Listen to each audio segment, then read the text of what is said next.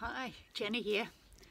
I've just been explaining to people the difference between all these different types of EM that exist, so I thought I should make a bit of a quick video here about it.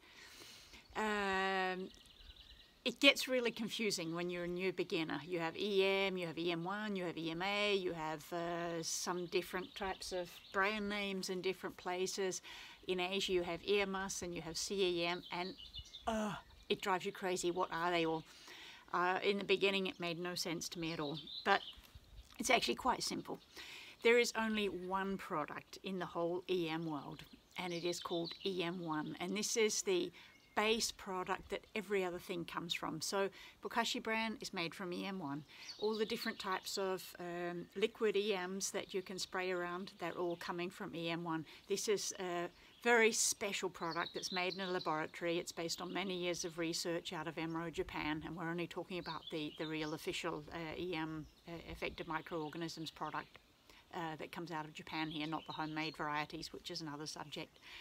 And this is EM1 is a combination of different types of microbe groups, bacterias and fungus that work in a very special way together. I think I'll talk more about that in another video. So what are these products and why do they get activated? So these are the ones we have in Sweden. So this here is the EM1. This is the mother product of all EM products. This is made in a laboratory and it has your basic microbe groups in it.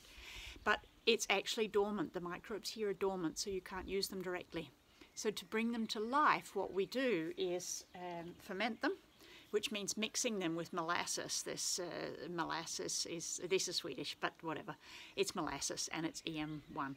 And by mixing these two together with water and leaving them in a warm place for a week or two, you will have an activated version of EM, and that is the product that you will then use in the garden or that is used in agriculture and so on. When we make bokashi bran, we use these two products and add water and wheat bran or rice bran or whatever to make that.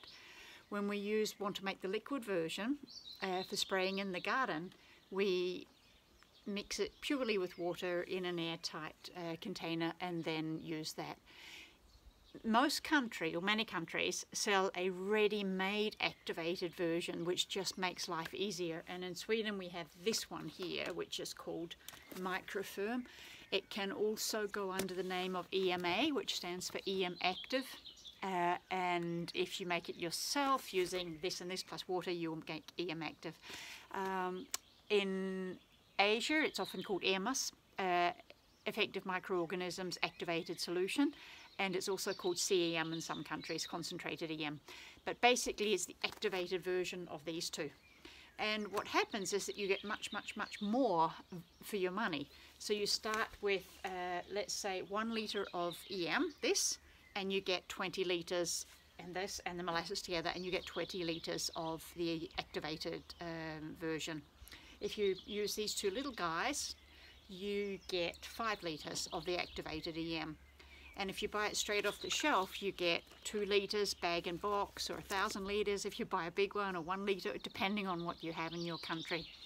This particular bag and box version that we have in Europe is quite interesting because it's like wine, you know, it's in this plastic bag inside with a vacuum tap.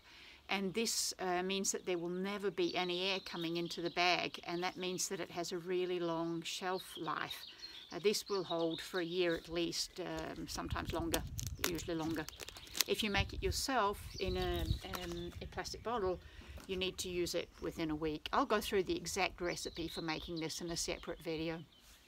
When you spray it out, the activated version, let's say you take this, you always use a dilution of 1 to 100, 1%, and that means 100 millilitres, which is just this much, in a 10 litre watering can, which is the big watering can. Here I've got the little watering can, and so that means it's just, you know, like a finger depth of EM in there with water.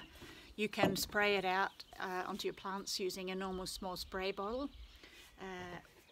or a bigger one that you connect to your hose, always in a 1% dilution. So that's the difference between these two guys and how you use them basically. But active EM is the activated version, and that is what you should always be using in your garden.